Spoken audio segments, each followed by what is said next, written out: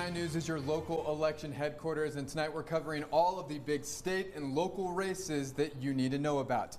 Thank you for joining us tonight. I'm Andy Morgan. And I'm Natasha Paloma. Tonight, one of the biggest races in the borderland is the race for Las Cruces mayor. And right now, it looks like there are two front runners.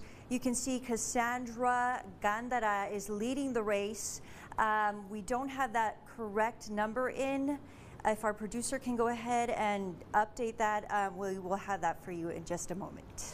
That is right, but we're going to go ahead and move on now. That crowded field of candidates looking to fill that seat left empty, of course, by Ken Miyagishima, who has served as Las Cruces mayor for 16 years. That's right. KTSM 9 News reporter Jesus Baltasar is live from Las Cruces with more on the voting system in Las Cruces and how a winner will be determined.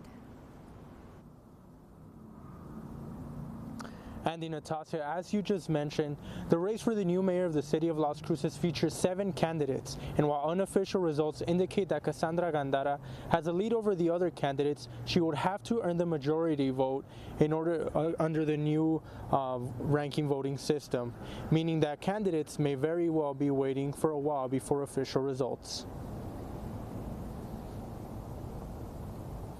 For instance, this year we have 7 mayoral candidates. You can rank anywhere from 1 to 7. You do not have to rank them all. It's in order of your preference.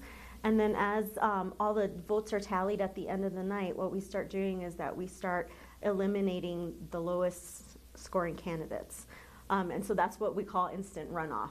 The city of Las Cruces adopted the ranked choice voting system back in 2019. The Las Cruces city clerk explaining that ranked choice voting is cost savings for the city, as it will not need to have a runoff election. In order for a candidate to win the election, they must acquire a majority vote. If there's no clear majority winner by the end of election day, the ranked choice vote will then have to be applied. Rivera describing this as an instant runoff. Whoever's the lowest candidate at the end of the night, whoever voted for them first, their second votes will be redistributed to the remaining 6 candidates. And so it works its way up that way until we get 50% plus 1. KTSM also speaking with the Doña Ana County Clerk, Amanda Lopez Askin, regarding ranked choice voting, who describes what it achieves for voters.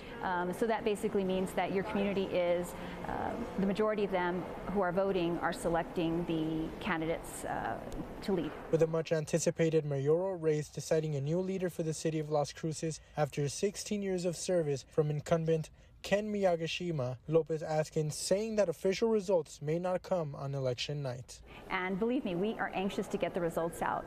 But with the new limitations on how long we can stay, we literally are required by law to stop the counting at 11 o'clock. We are hopeful that it will all be done and that people will have answers tonight, at least the unofficial answers, but we just don't know. There's a lot of factors and variables that play into that. If a clear winner doesn't emerge by 11 p.m. tonight, they will have to resume counting tomorrow at 9:30 a.m. Therefore, tonight's results may very well not be official. Reporting live from Las Cruces, I'm Jesus Baltasar. Well, back in the Lone Star